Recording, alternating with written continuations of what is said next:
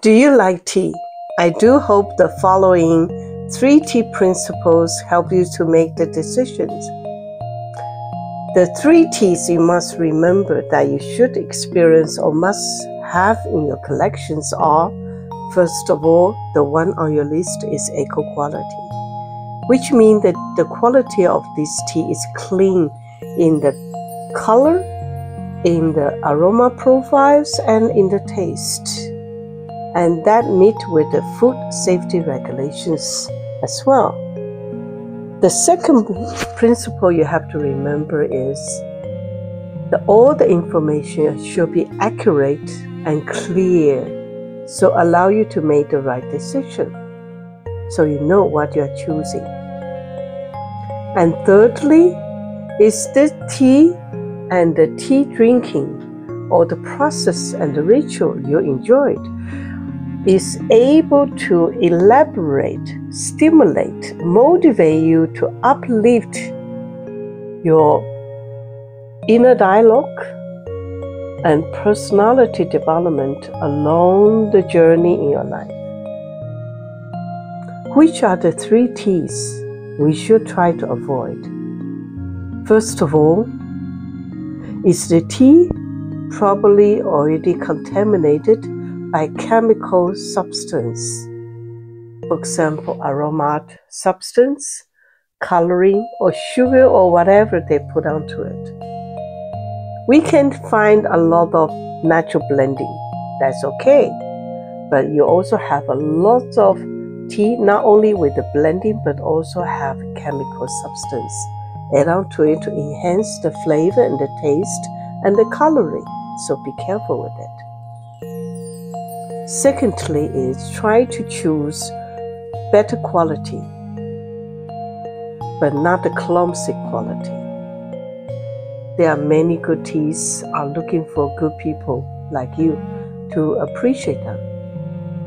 And many lovely people like you deserved and are looking for better quality to satisfy your everyday living's requirements. Thirdly is don't follow too much about marketing propaganda. Don't follow the over-exaggerate information written on the medias. Ask questions. Learn from each tea. Because tea is a natural agricultural product. And there's nothing we can control from the heaven and the earth and the climates. So we have to learn to recognize the variance, and we have to accept the variance from years to year, from location to locations. Because tea is not industrial products. I know there's a lot of rich people say, I want to have the tea from 500 years old or 1,000 years old or even older tea. Yeah, in China we do have very rich people or tea collectors. They are able to do it because they have money. But there are many good quality, eco-quality are available in the market as well. Of course, the price is slightly more expensive than average commercial grading tea because the quantity available per year is limited because they don't pick it every season. They constrain the picking once or twice a year because it is very important to allow tea tree to have sufficient rest to recover the strength for the next year.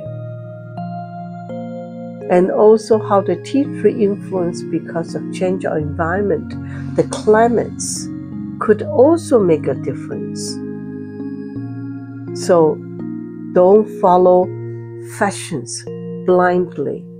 Use your logical thinking. Try to understand and learn more about tea. Because tea deserves it, you deserve it.